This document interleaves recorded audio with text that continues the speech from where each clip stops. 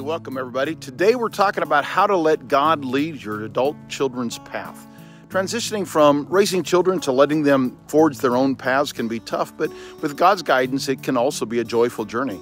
Here are 5 steps to help you navigate this process. First, trust God's plan for your children. Remember Jeremiah 29 verse 11, where God says, "For I know the thoughts that I think towards you."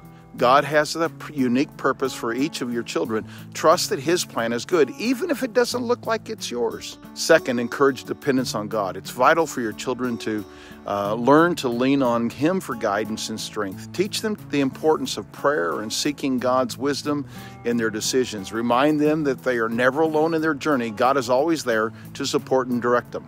Third, model faith and prayer. Show them how you seek God in your life. Your example can inspire them to turn to God during their challenges. Pray for them regularly, trusting that God is working in their lives. Fourth, celebrate their journey. Acknowledge their achievements, no matter how small, and be there during setbacks. Just as Jethro rejoiced in Moses' success, you too can find joy in your children's progress. Finally, release control. It's challenging, but understand that ultimately your children are God's. Surrender your worries and fears to Him, knowing that He's guiding their paths. Letting go and trusting God with your children can lead to more profound relationship with them and a deeper faith. Remember, as you release control, you're opening up space for God to work in their lives. If you found this video helpful, please like, share, and subscribe. Until next time, God bless.